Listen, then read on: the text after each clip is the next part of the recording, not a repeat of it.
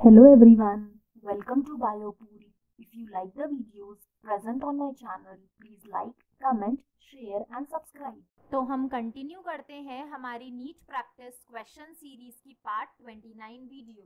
तो हमारा first question है free central placentation is found in.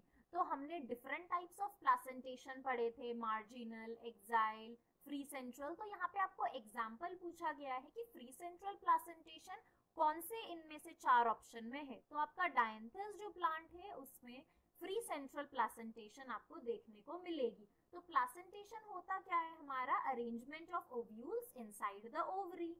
Second question is cortex is the reason found between. तो हमने anatomy of flowering plant में पढ़ा है आपका, जो आप यहाँ डायग्राम में भी देख सकते हो कि कॉर्टेक्स कहाँ पे प्रेजेंट है। तो आउटर एपिडर्मिस और एंडोडर्मिस, यहाँ पे जो आपको रीजन दिख रहा होगा, इसके बाद ये यहाँ पे आपको जाइलम एंड फ्लोएम दिख रहे हैं। तो जाइलम और फ्लोएम मतलब वैस्कुलर पार्ट, इन्हें हम कलेक्टिवली क्या कहते हैं? स्टेले।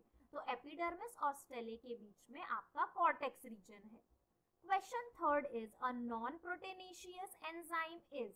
हमने बायोमोलिक्यूल में पढ़ा है कि सभी एंजाइम प्रोटीन्स होते हैं और टर्शरी स्ट्रक्चर इंपॉर्टेंट होता है फॉर एंजाइम एक्टिविटी। तो यहाँ पे बोला है ऐसा कोई एंजाइम है जो नॉन प्रोटीनेशियस है।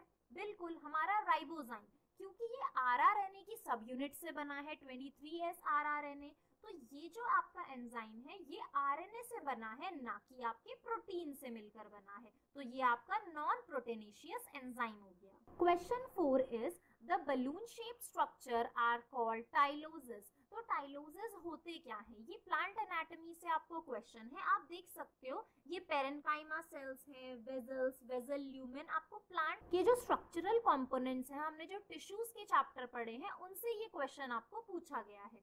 तो आप देखो जो बलून लाइक पेरेन्काइमेटस इन ग्रोथ है, मींस पेरेन्काइमेटस सेल्स की जो इन ग्रोथ हो जाती है उसे हम टाइलोसिस कहते हैं, which inhibits transportation of water and mineral in xylem। तो टाइलोसिस क्या हुए? आपकी in growth of पेरेन्काइमेटस sales. Question 5 is select the mismatch. तो कौन सी चीजें यहाँ गलत दी गई है? तो मिथेनोजेंस जो है वो आपके प्रोकैरियोटिक है, बैक्टीरिया है जो मीथेन गैस प्रोड्यूस करते हैं। गैस वैक्यूल्स प्रेजेंट होते हैं आपके ग्रीन बैक्टीरिया में। प्रोटिस्ट जो है वो आपके यूकैरियोट हैं। थर्ड ऑप्शन आपका बिल्कुल गलत दिया है, large central vacuoles animal cell, ये तो प्लांट सेल में होता है। एनिमल सेल में तो वैक्यूल्स छोटे होते हैं और सेंट्रल वैक्यूल तो कभी नहीं होता। Question 6 is select the wrong statement. तो यहाँ आपको चार स्टेटमेंट दिए और बताना है कौन सा गलत है। Mycoplasma is a wireless micro organism, हाँ ये बिल्कुल सही है, सेकेंड चैप्टर में पढ़ा था 11th के। Bacterial cell wall is made up of peptidoglycan, हाँ तो ये वाली बात भी सही है। फोर्थ में आपको बोला है साइनोबैक्टीरिया लैक फ्लैजिलेटेड सेल्स, हाँ ऐसा है, आपके फ्लैजिलेटेड सेल्स नहीं है साइनोबैक्टीरिया में। पिलाई and fimbriae are mainly involve in motility of bacterial cell, और ये बिल्कुल गलत स्टेटमेंट है। Cell the unit of life में स्पेसिफिकली बताया गया था पिलाई और फिम्ब्रे आपके ऐसे स्ट्रक्चर है जो मोटिलिटी में बिल्कुल हेल्प नहीं करते। ये हेल्प करते हैं आपके बैक्टीरिया को किसी सरफेस पे स्टिक होने के लिए, रॉक पे स्टिक होने के लिए। तो इनका जो फंक्शन है वो मोटिलिटी में नहीं है।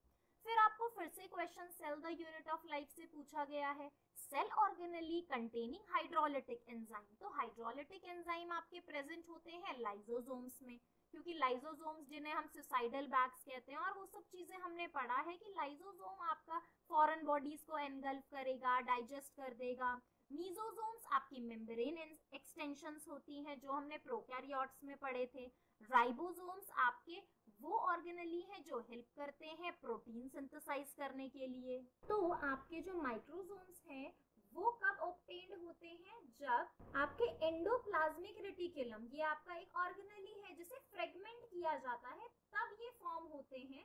मींस जब आपके सेल या टिश्यू को डिसरप्ट किया जा रहा है तो आपके माइक्रोसोम्स फॉर्म होते हैं। क्वेश्चन 8 है during cell growth DNA synthesis takes place in. तो cell cycle and cell division से आपको क्वेश्चन है, हमने पढ़ा है आपका G1 phase, S phase, G2 phase और आपके M फेज। तो एस फेज एक्चुअली वो फेज है जहाँ पे डीएनए सिंथेसाइज हो रहा है। G1 फेज आपका एक तरह का प्रिपरेटरी फेज है। G2 फेज में हाई प्रोटीन सिंथेसिस होता है। तो हर एक फेज में डिफरेंट एक्टिविटी होती है जिसकी वजह से सेल प्रिपेयर करता है अपने आप को डिवीजन प्रोसेस में ले जाने के लिए। Question 9, which of the following biomolecule is common to respiration mediated breakdown of fats, carbohydrates and protein। तो respiration in plants आपका 11th क्लास का चैप्टर है जहां हमने आपके डिफरेंट मेटाबॉलिक पाथवेज पढ़े थे। तो वहां हमने एम्फीबॉलिक पाथवे भी पढ़ा जिसमें हमने देखा कि एसिटाइल कोएंजाइम ए आपका एक कॉमन मॉलिक्यूल है जो डिफरेंट पाथवे से एंट्री कर सकता है डिफरेंट मेटाबॉलिक पाथवे में। Question 10 is a few drops of SAP were collected by cutting across a plant stem by suitable method। तो सैप कलेक्ट किया प्लांट की स्टेम को कट करके। SAP was tested chemically, which of the following test would result indicate that it is a phloem sap। तो कैसे पता चलेगा कि वो जो सैप आपको मिला है वो फ्लोएम पोर्शन से आया है।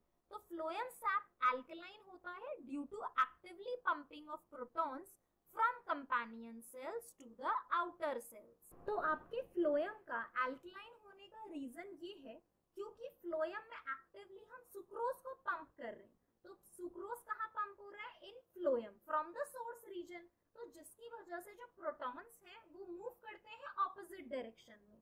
तो इससे क्या होगा? Concentration of protons in phloem SAP will decrease जिसकी वजह से फ्लोएम सैप आपका अल्कलाइन हो जाता है। और आपका जो जाइलम सैप है उसका pH 5 to 6 है, मींस वो एसिडिक रेंज में आता है।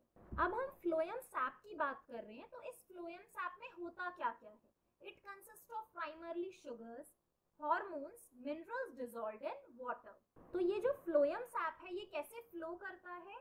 From where carbohydrates are produced और स्टोर। तो जहां कार्बोहाइड्रेट्स प्रोड्यूस हो रहे हैं या स्टोर हो रहे हैं to where they are used up, means source to sink में आपका फ्लोएम सैप का मूवमेंट होता है। तो इसके साथ हमारे 290 क्वेश्चन कंप्लीट होते हैं नीट प्रैक्टिस सीरीज के। तो आप इनकी वीडियोस चैनल में डिफरेंट प्लेलिस्ट है आप वहां से देख सकते हैं, प्लस इनका लिंक डिस्क्रिप्शन बॉक्स में भी है। If you like the videos, please like, comment, share and subscribe. Thank you for watching the video.